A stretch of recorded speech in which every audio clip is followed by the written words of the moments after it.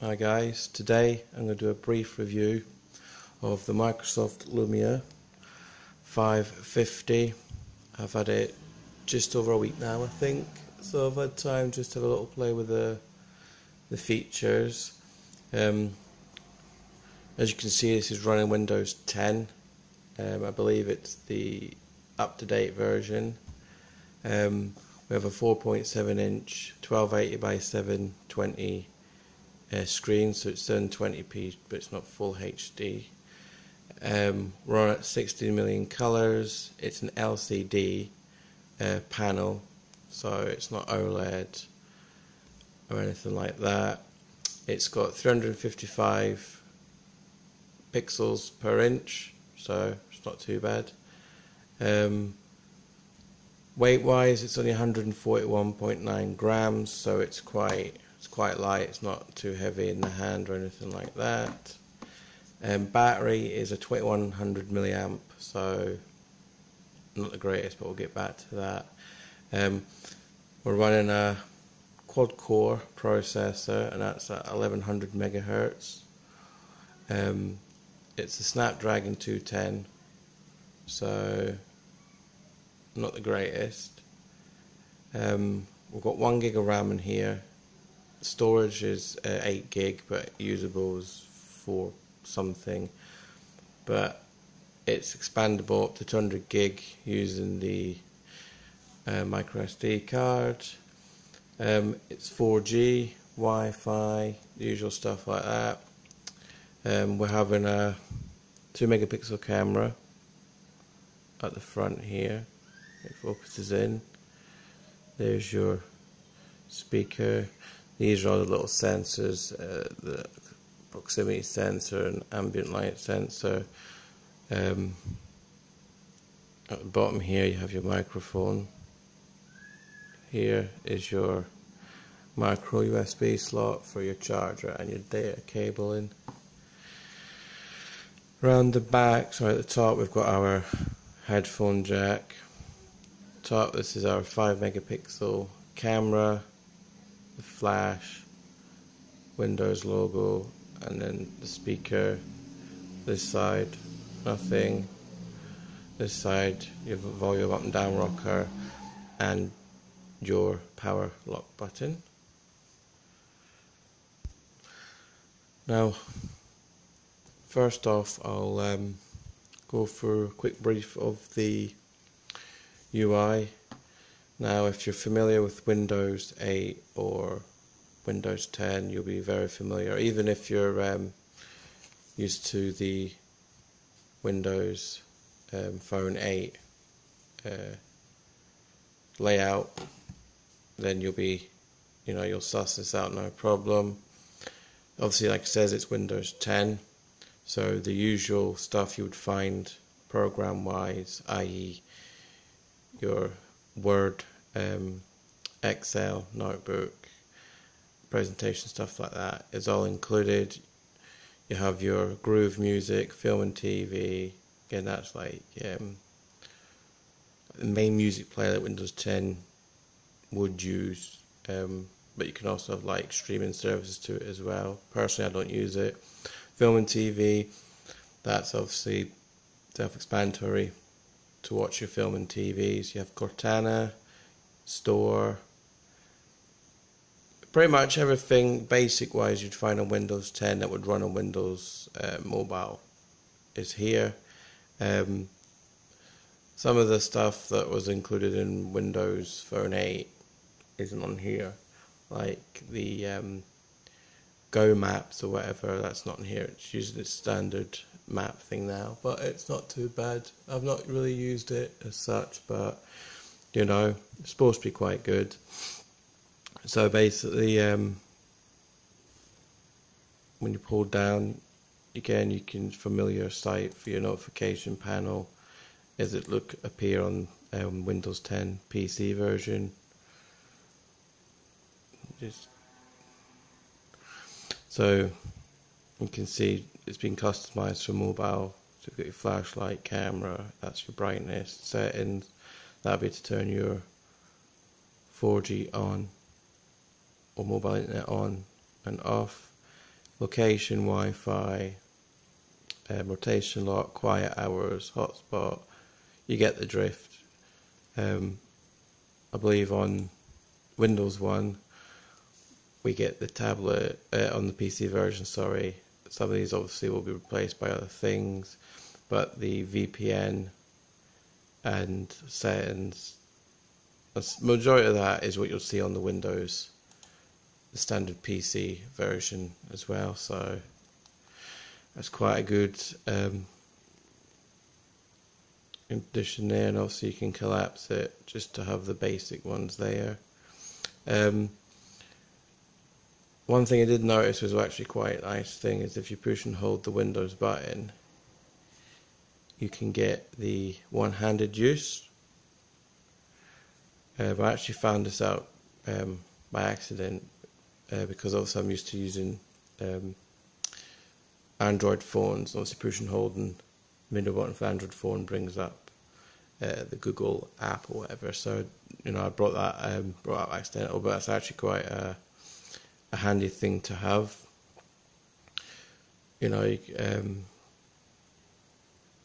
One-handed use for everything. It's not too bad, Gets the job done. So that was quite a good thing. While I was on the camera, I might as well have a quick talk about that. Now it's a 5 megapixel camera with autofocus. It's a 2x zoom. It's a 1/4 inch. The sensor size is 1/4 inch. It does the usual geotagging, touch focus. We do have a couple of, on this bit here, you'll see this is like the auto setting. So as you can see, we do have HDR. Let me just.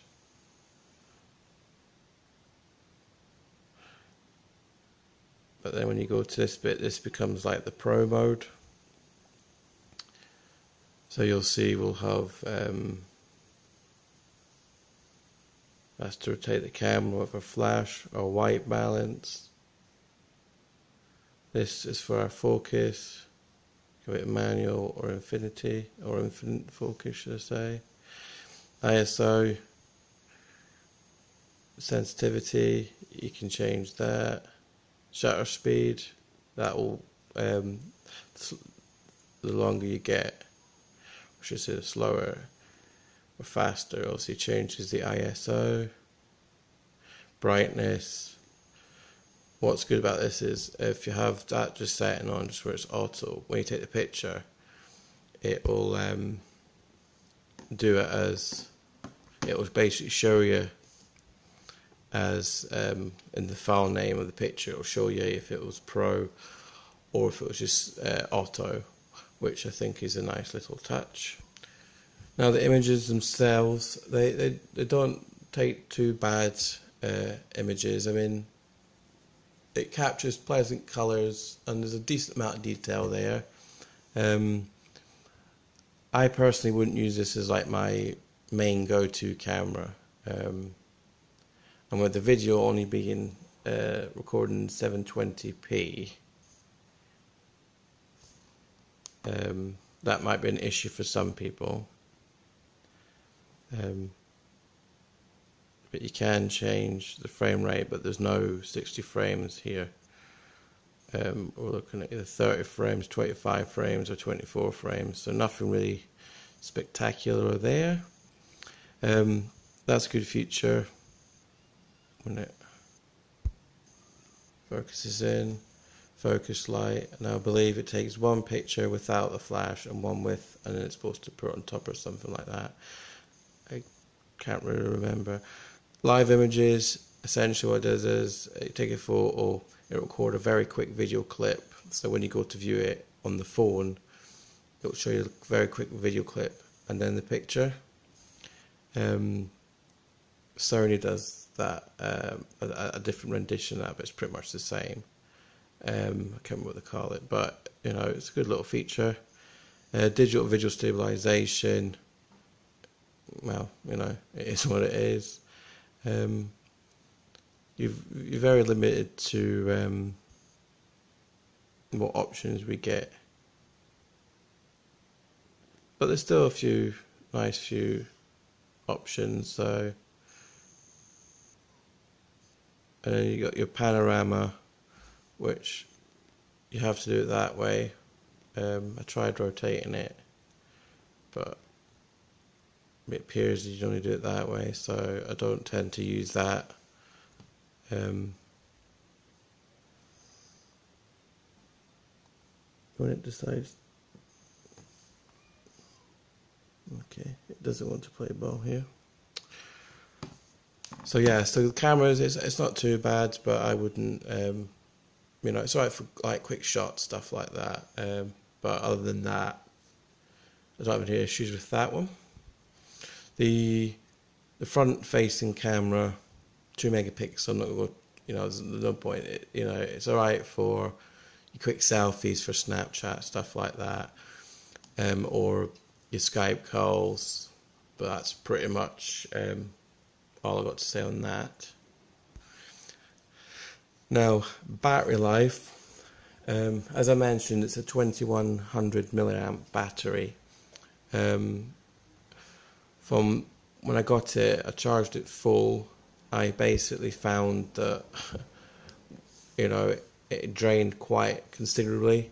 It went from 100% down to 90% in only a few minutes. Now that I didn't have the location on. I had Wi-Fi on, but the screen was turned down. There was nothing running in the background, i.e. apps. So I don't know. I know the screen is quite power hungry. So, you know, that was quite an issue for me because I was finding I'm pretty much charging it every day. Now sometimes I'll leave the Wi-Fi on, you know, for notifications for YouTube, Facebook, this, that, and the next thing, and I only have the mobile internet on when I'm out. But still, it drops down quite a lot, so that was a bit of an issue for me. Speed-wise, as mentioned, you know, it's only a Snapdragon 210. It might be quad core, but it's nowhere, you know, a beast. There was quite a lot of lagging, and even, you know, opening up certain apps, it was just, you know, it was just lagging. That won't work because Wi-Fi is not on. But there was just a lot of lagging, even when like loading up the camera. Sometimes it would just crash, freeze, crash, you know, typical Windows style. But when it gets going, it's not too bad. But obviously nobody wants a phone that lags or, you know, stutters or just freezes. So that was another issue that I had, and also the construction of it. It feels quite nice to hold in the hand. I've got no issues with that whatsoever. It's just the whole. I wouldn't say it feels cheap, but sometimes when you're like, you know, you're doing your stuff on it, you can hear the plasticness of it. You know, it tends to move. And also, this is just a bet. Hey, it might be somebody else's as well, but you've got like a gap between the screen and the case. And all down there is essentially you know, a crap magnet. You know what I mean? It's hair, dust, all sorts. And that's a little pet hate of mine. You know, I like the devices to look nice and clean. And also fingerprints. This has got a screen protector on it, but before I put the screen protector on, it just, you know, it's like a magnet for fingerprints, and you'd clean it, and literally you'd give it a good clean or whatever else, and then literally you turn your head round and there's this fingerprints all over it again. So that's not a good getting text message here. That's not a good thing either. Protection wise for this glass, I believe there's no Gorilla Glass. Apparently it's not even scratch resistant glass or nothing. So if you're going to get one of these, I do suggest you get a screen protector on it pronto. That's pretty much the only complaints I have, like bad wise anyway. I mean, there's a lot of good points to this. You know, the camera itself, it does take good photos. Design, I do like the design and the colour. Now this comes in white and black, so that's just the two colours. But the design itself, I do like it. The fact that it's obviously Windows 10 is a good plus. And with the inclusion of, you know, the little Word programs, excuse me, again, you know, that's quite good. I mean, it's essentially Windows 10, but just been mobile-fied, if that's even a word. So, you know, I do like it in the sense, you know, it's Windows. So, and I've always been a big fan of Windows, either way. Also, we can now look into the folder tree or structure. With the Windows Phone 8 version, you couldn't really access like deep inside the folders, but here we have access to our folders for our SD card and the main folder for Windows. But you know, you can't get right into the root of it. But you know, personally, I wouldn't need to or want to. We have,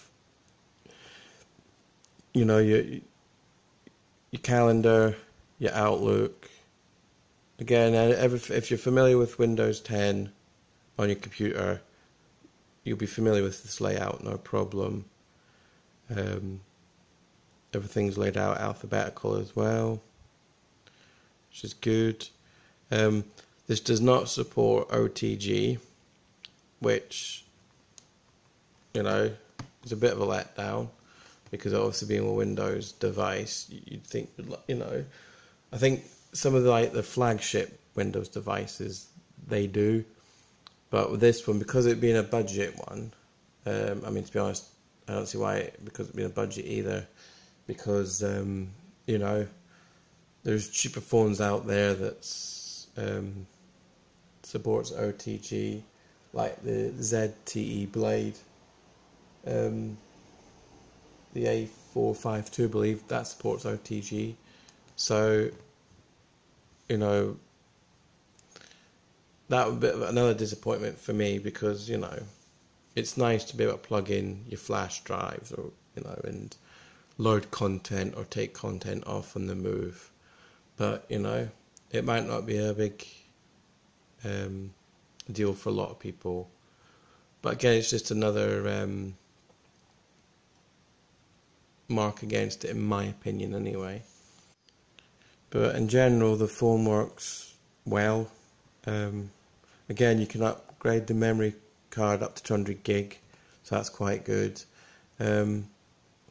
I do like this phone, but for me, I would use it as my main one, but I wouldn't use it all the time as the main one. I mainly use this one as the secondary device, because of the things that I've just mentioned. But it's a lot, you know, it's a lot better than the old Windows Phone 8. I mean, you know, just the layout is a lot better. This is the Lumia 520. The screen feels a lot better on it, on this one. You know, this one here was obviously the most popular cheap Windows phone, I believe, and I think it still quite is for this type. But this one's also a lot better, so yes, I would recommend it. It has its good points, it has its bad points. But for me personally, it being Windows 10 for one, it's got a gig of RAM, then it's got a lot going for it right there. So, you know, that'll be pretty much it for me. If I've forgotten to mention anything, or if you've got any questions, as always, drop them in the comments below. Just before I go, this is a nano SIM. It's not a micro SIM, so it is nano. So for you that want to buy this, you'll obviously have to swap out your SIM card for a nano one. But this one's unlocked, so I could put in any SIM. But obviously, if you got your your shop, Vodafone shop, whatever, they'll swap it for free anyway, so that's not an issue. Yes, if there's anything else I've forgotten, like it says, drop me a question in the comment box and I'll do my best to answer it. So I should be doing another video very, very soon. So until the next one, I'll see you later, guys. Cheers. Okay, just as I started to edit this video, I remembered about two things I want to quickly mention. First off, this does support glance screen, so if you want to obviously see notifications but you don't want to actually unlock the phone, all you do basically is you move your hand across and it'll give you any notifications if you've got any, your time, the date, things like that, weather, as you can see. So you just wave your hand across the top part there and it will show you. You'll find the setting if you go into settings and then you want to go to personalization, and then it's there, glance screen. Now you can have it off, show you how long it displays for, and then night mode, you change different colors of what the screen is, notification screen is, red, green and blue, stuff like that.